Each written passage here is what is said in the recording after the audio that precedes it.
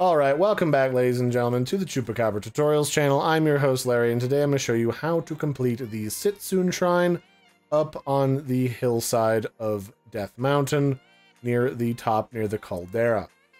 And the Sitsun Shrine is all about building Zonai cars and driving them around so you can drive through lava without getting melted, like a popsicle thrown onto the hot asphalt in the summer.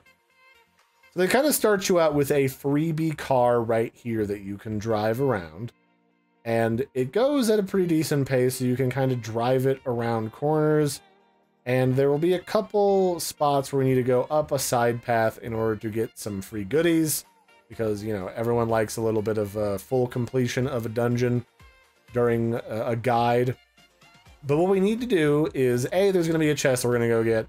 And B, there is a ball up this side corridor that we need to bring back in order to open this gate. So we're going to drive over here to this side corridor or like hallway.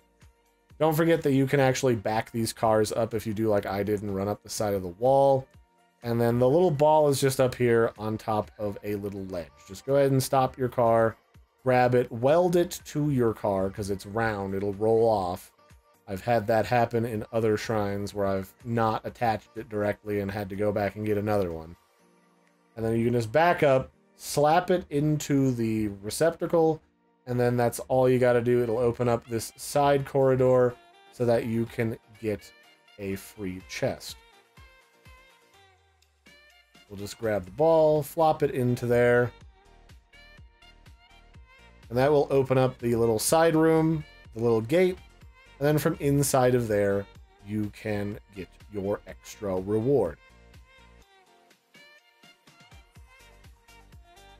In this case, the reward is an extra construct bow, but it's actually a pretty good one. It's got good damage, and it's also got extra durability.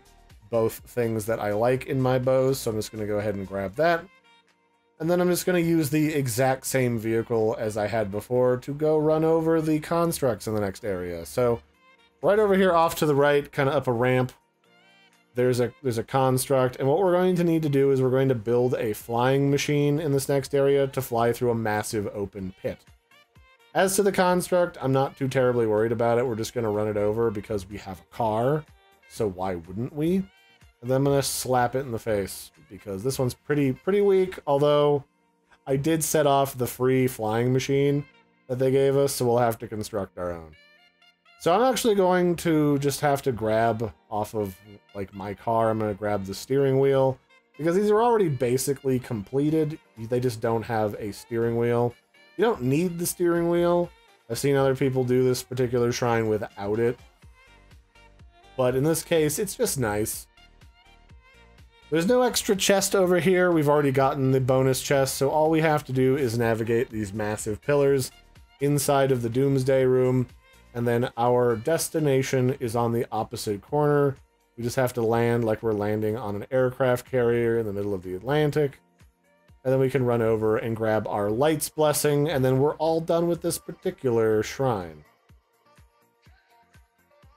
We'll just do a little bombing run and smack that into the actual altar at the end of the map. And there you have it. That is how you do the Sitsun Shrine. It's a pretty quick one. But it's good to see where all of this stuff is to make sure you don't miss out on any hidden goodies. That's it for this one, ladies and gentlemen. I've been your host, Larry. Don't forget to like and subscribe, and I will catch you next time. And yeah, bye everybody, and have a good one.